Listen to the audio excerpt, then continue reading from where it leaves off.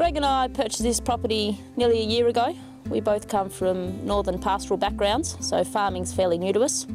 Traditionally, we would have considered ourselves cattle producers, but the more time we spend down here, we can't have healthy cattle unless we have healthy pastures, and we can't have healthy pastures unless we've got healthy soils.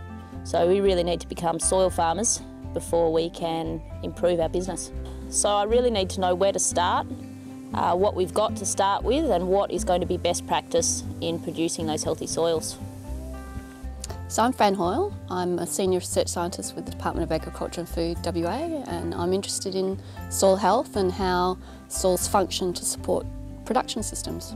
So healthy soils mean a lot of different things to different people, but essentially a healthy soil is one that effectively functions to support the production system that you're working in. So a soil that provides the chemistry and the physical structure and the biological function that you need for grains or for cattle or for any type of production system.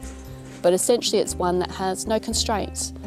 So if I was coming onto a new property, I guess I would want to know what types of soils are there. So soil sampling is probably the first step in terms of defining where your different soil types are and what their particular characteristics are.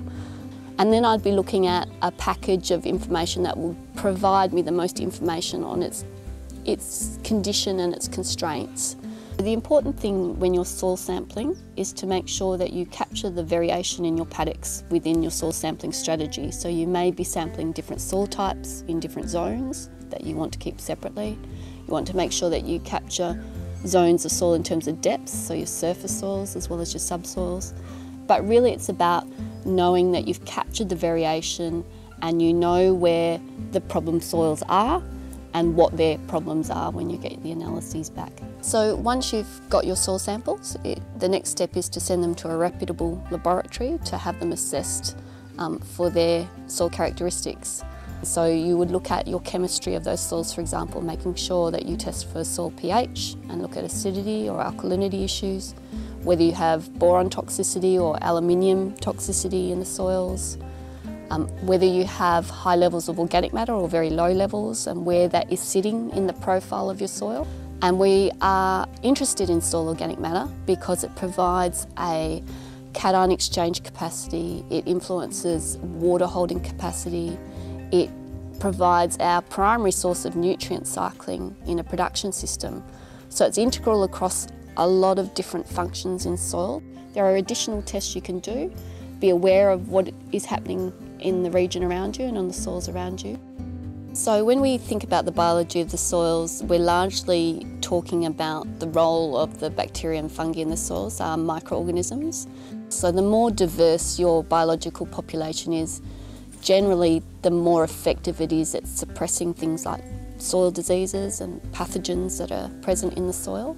But we also like to consider the microbial biomass. It's very reflective of how healthy your soils are. So where you have higher levels of organic matter that are produced because you have less constraints in your soil, you support a larger microbial biomass which is more diverse, and you're able to do or support functions such as nutrient cycling more effectively.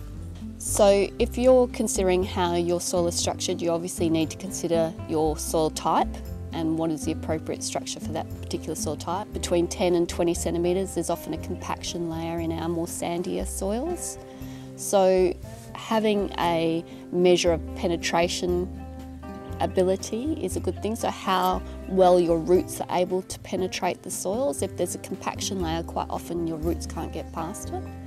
And aggregation would be the other key structural attribute of soils with more clay in them. So do they form a structure, or are they crumbly, or do they smear? Once that information is back, what you're wanting to do is compare it to target values or benchmark values for your particular production system and for the particular soil type. So for sands, for example, you may have a different target to a heavier clay soil. So it's important to access good information. So accessing things like the soil quality website or your local Department of Agriculture or your local agronomist who has experience in the areas of soils will help you determine which of the targets is appropriate to address first.